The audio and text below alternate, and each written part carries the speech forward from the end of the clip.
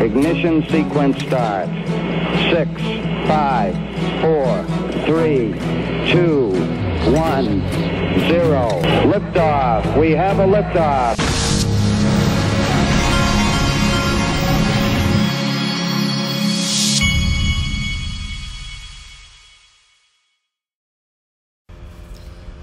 Hey everybody, this is the Digital Asset Investor, and my wife asked me what I wanted for Christmas the other day. You don't know this. I don't think I've ever brought this up before. For some reason, my wife will not she does not like footstool. She doesn't want me to have a footstool. Like when you're watching TV, like you sit in your chair and you have a footstool. I don't know what the thing is. But she asked me what I wanted for Christmas. I said, I want a footstool. I'd like to be able to put my feet up while I watch TV.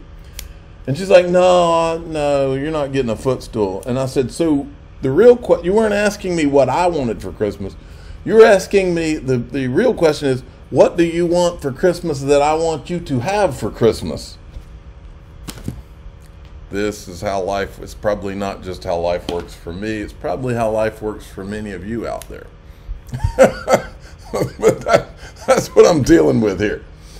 Caitlin Long, if this is true, then this guy predicted today there's going to be an epic marketing war by all spot Bitcoin ETF issuers, and it's going to be fun watching normies say, wait, wasn't Bitcoin dead all ahead of April halving and U.S. presidential election? Now look, folks, update, SEC meetings with spot Bitcoin ETF issuers have been voluminous. SEC sourced 99% approval and all at once. Dotted I's and crossed T's across all applications. Grayscale doing all it can to be first conversion based on court decision. And then we had this today, SEC spot Bitcoin ETF potential approval window is between January 5th and January 10th, 2024. But then Chad Steingraber comes out of nowhere with this. I'm telling you, they are coming. Charles Schwab XRP Liquid Index Fund. And it looks like this is from the Charles Schwab website. Ripple XRP Liquid Index Fund. Not sure exactly what that is, but nice find, interesting. Stuart Alderati apparently thinks that there's going to be a movie made around, I guess, Ripple, XRP, the SEC, crypto, ETHgate. He says when they roll the credits to the movie, I hope they show this picture. This is the general counsel. This is a good sign, by the way. General counsel or chief legal officer for Grayscale. And then to the right of Stuart Alderati, that's the chief counsel for Coinbase. You have to wonder if Stuart Alderati is having a conversation with the Grayscale guy about, hey, remember that XRP trust you had? How about them apples? Then Bill Morgan makes an interesting comment. I think he's an attorney. If the SEC versus Ripple case was to settle in the next few days, it would involve Ripple agreeing to pay a fine of $140 to $160 million. I think that number could do it. I believe at this point, I wouldn't be surprised if Ripple gave them a thumbs down and said, nope, we're not giving you that much money, but who knows? I don't know, maybe they would. Check this out, Ripple partner. This is Ripple partner Novati. Listen to this guy. We are then making it a multi-chain solution, and will then shortly thereafter launch on the Ripple network, and then we are negotiating with a couple of other networks, Ethereum network. We will also go on to. There is a bit of an issue at the moment in what they call gas fees on the Ethereum network.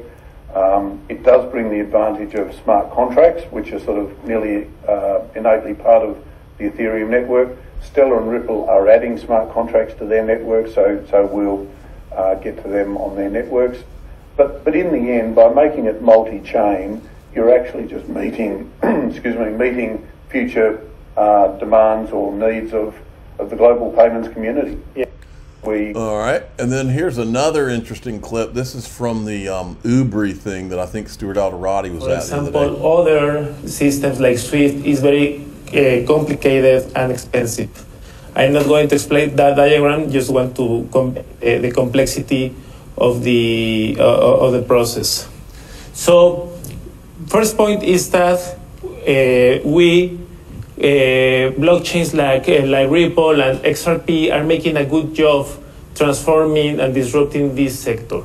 And my thesis here is that the backbone, the central channel of the remittances is already transformed.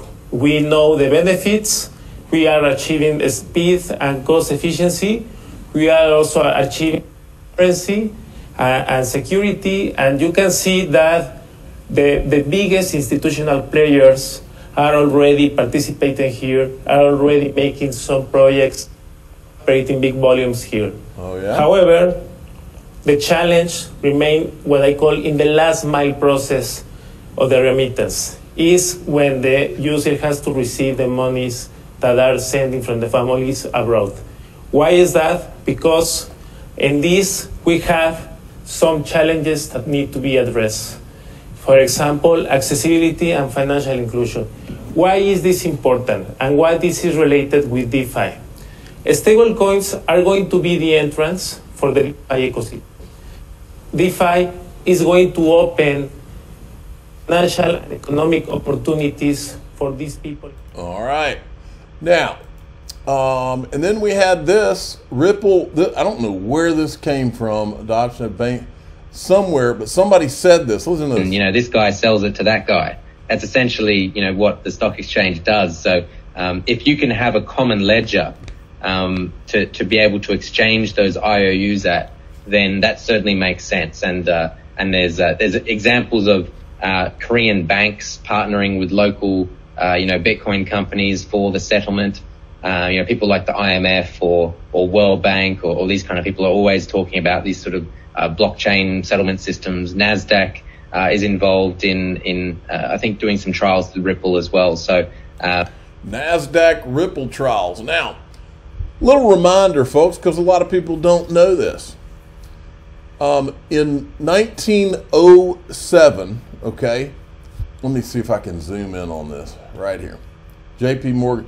In 1907, J.P. Morgan and other Wall Street bankers rescued the banks. There was a stock market collapse, panic. And they saved New York City from financial ruin. In 1913, Congress passed the Federal Reserve Act, which put the government in charge of managing future financial crises. All right? So in other words, and I think what they learned from this is that from a panic, this is the model, you saw it in the financial crisis too. From a panic, they can get things done. As I was saying this 3-5 years ago even. Rahm Emanuel's famous quote, never let a good crisis go to waste, because then you can do things that you wanted to do before. Well, I think that evolved by our current government into never let a crisis that you created go to waste, because because you can then do what you wanted to do, and you created the crisis for the purpose of. That's where I think we are in this country and in this world. That's what I think digital assets and all this regulatory stuff going on is all about. I've played you this video right here of Jim Rickards 1,000,000 times, and I'll play the first part of it again. I was having dinner with a friend not long ago in New York City. We met at a place called Referral, which is in Midtown. My dinner companion that night was a senior advisor to BlackRock. As you may know, BlackRock is now the largest asset manager on the planet.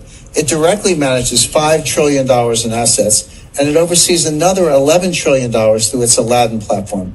That means one firm controls more money than the GDPs of China, Russia, and Japan combined.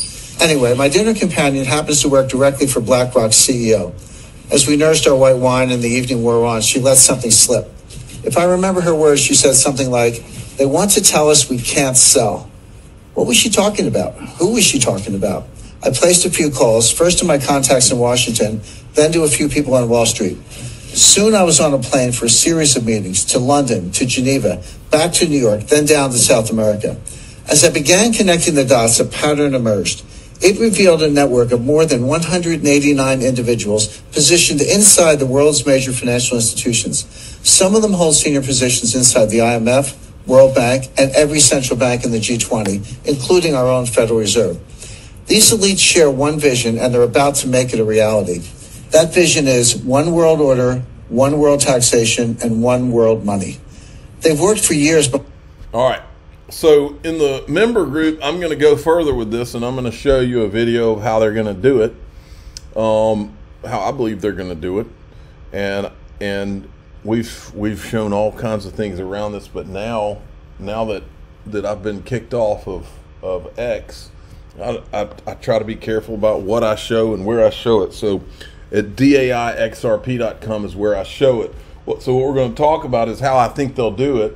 We're also going to, I want to show you a scary warning that one of the guys running for president was given yesterday. It's really creepy. I'm going to show you that. I believe that we are in an awakening of sorts, and I believe that we're finding out that a lot of what we've been told from our history are not, there's things that are not true. I'm going to show you one of them in the member group. I'm the digital asset investor. I'm not an investment advisor. This is for entertainment purposes only. Please subscribe, hit the like button, tell your friends and family. DAIXRP.com. I think I'm going to show you how they're going to do it.